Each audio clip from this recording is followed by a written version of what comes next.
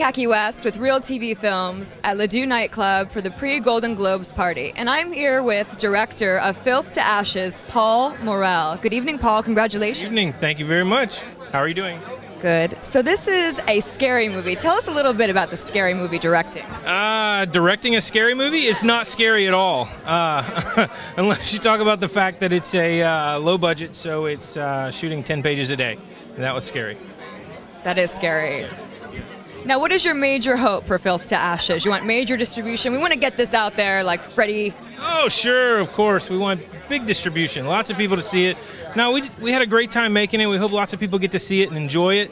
You know. So what was your... Another sequel in the works, maybe. What was your favorite scene directing? I mean, in horror movies, there's a lot of blood, gore, anything great that you were like, well, that was so fun? Yeah, actually, there were two scenes, and they both took place in the kill room.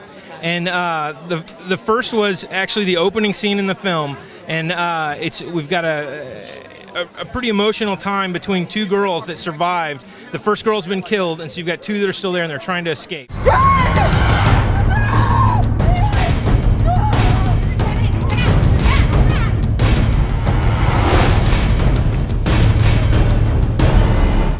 And that was really exciting.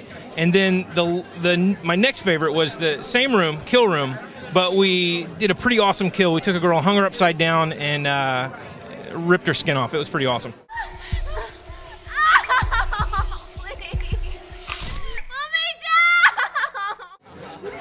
All right, well, that was your exclusive from Filth to Ashes. I'm Khaki West with Paul Morrell. Have a good night.